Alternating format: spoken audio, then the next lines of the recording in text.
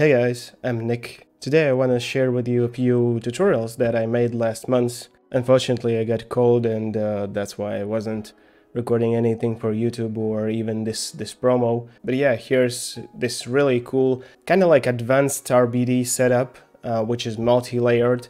And this is very heavily inspired by a really amazing project for IWC ceramics done by Roman Kalin. Really amazing work. And what I like about this project is that it actually explains you all four concepts, which is base RBD, RBD debris, which are these small particles, then there's an infection system driven by the pyro, which creates these little tiny particles on surface of the watch, and of course there's a massive, really massive pyro simulation, and all of these simulations are driven by the velocity and distance of the main kind of Voronoi chunks. And second project that I wanted to share with you is this cool advected RBD setup, I would say, because there are initially like two pyro emitters that collide, and of course we know that we can advect particles with pyro, but actually we can also